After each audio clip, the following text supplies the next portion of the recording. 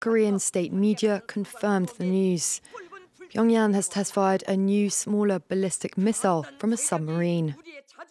Earlier, its alarmed neighbours said that they detected the missile firing and that it landed in the waters between the Korean peninsula and Japan. North Korea's recent remarkable progress in its nuclear and missile-related technology cannot be overlooked, with regards to the security of our country, as well as of the whole region.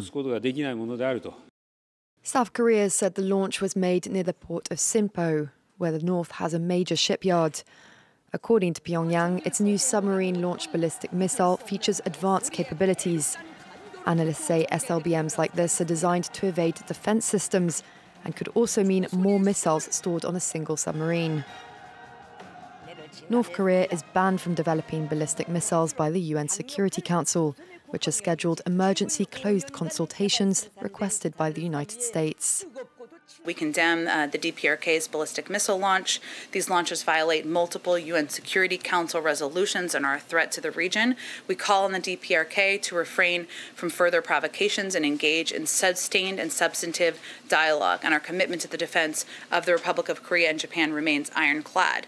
Tuesday's launch is North Korea's most high-profile weapons test since US President Joe Biden took office, and came as South Korean, Japanese and US officials were meeting to try and revive diplomacy with Pyongyang, which has stalled since early 2019.